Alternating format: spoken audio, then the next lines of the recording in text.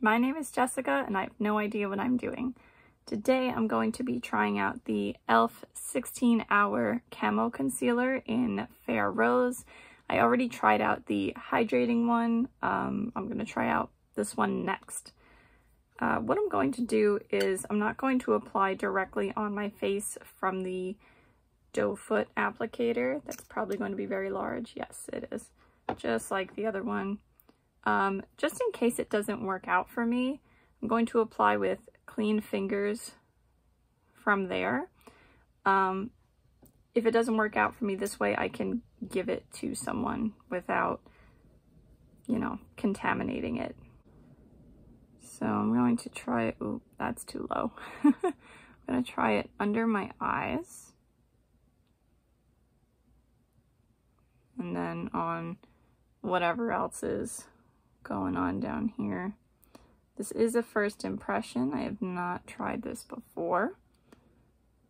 I think I'm going to start with just using my fingers to like pat it in and whatnot.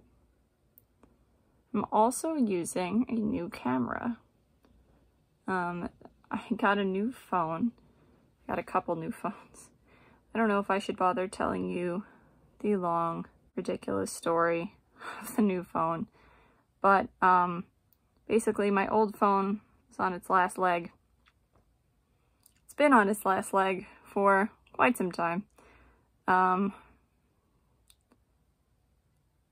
I'll skip most of the story. Basically, I got a new phone. The new phone is not working. So this is the new phone. It's an iPhone SE 2020. My mom told me I shouldn't have gotten it because 2020 is just a curse, and maybe that was right. So, I don't know. Let me know if you see a difference in camera quality.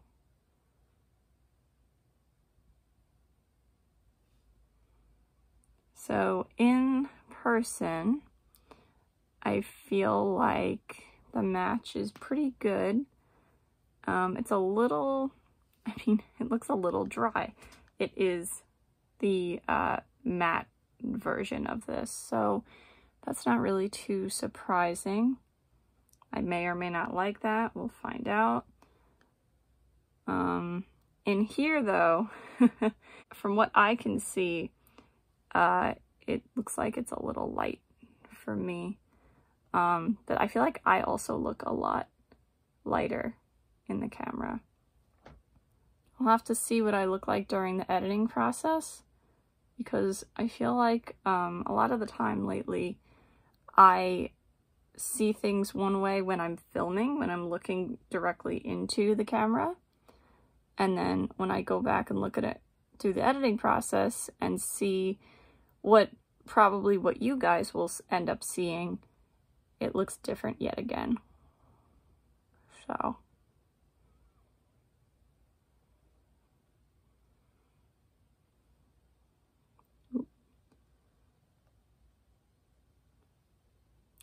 So far, I mean, I feel like this is going well.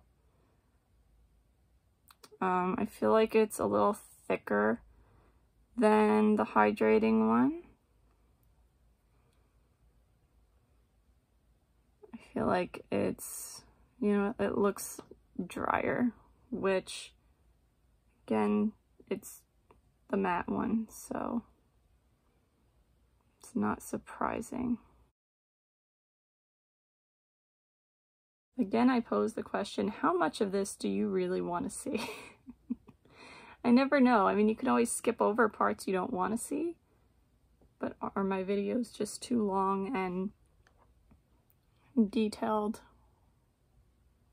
I don't know.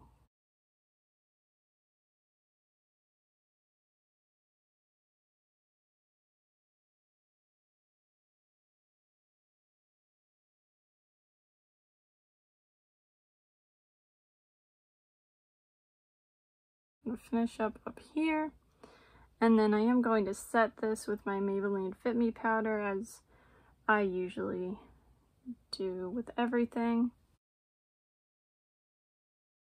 Okay, I think that's enough. My concern is that, well, that it's dry. So what will that look like, especially when I set it, because maybe it doesn't need that. And then how it looks from here to there to what you will finally see at the end. But part of that also has to do with the new camera. Alright, well, the eyes didn't exactly come out as planned. This wing is what I wanted. This wing just kind of did what it wanted. But this is the finished look. I have everything on that I normally have on and more. I don't usually have eyeliner on. I think it looks good. Again, I feel like what I'm seeing in there looks very pale. I mean, I am very pale, but still. Out here, I think it looks like my average look. Like, I don't think it looks any paler than usual.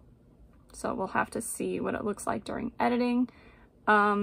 It definitely looks different than the hydrating one. Like, more texture, but like, it's not necessarily a bad thing. As I drop everything off my dresser, I get rid of this little bit of fallout. So maybe you can see better what this looks like. It's just different. I'm a little concerned about what will it do. Again, by the end of the day, will it end up looking like dry in a bad sense? You know what I mean? But I'll just have to wait and see what it looks like at the end of the day, and I'll either describe it to you in the description box or I'll come back and show you. Also, I do feel like it covered better than the hydrating one, and when I put my Maybelline Fit Me powder on top, it didn't move as much, as opposed to when I powder over other concealers that I've tried, including the hydrating one from e.l.f. And let me just do a couple comparison swatches for you. The hydrating one from e.l.f. looks like this. The Camo one, like the regular one, the 16-hour one that I tried today, looks like that. Funny, on my arm now, yeah, this one, I mean, you could see it in there too, I think, that the 16-hour one looks lighter, which I feel like in the camera, like I said, it looked lighter, but out here looks the same to me. And then just to show you, I was testing out the Maybelline Instant Age Rewind concealer. This is in Cool Ivory. And I'll show you the e.l.f. Flawless Concealer in Fair Rose as well. So the three e.l.f. ones, here, here, and here, are all in Fair Rose. I would say this one, the Flawless one, is a combination of the first two, shade-wise. Alright, that's it for today. I hope you have a good day no matter what it is you're doing. Bye! See you next time.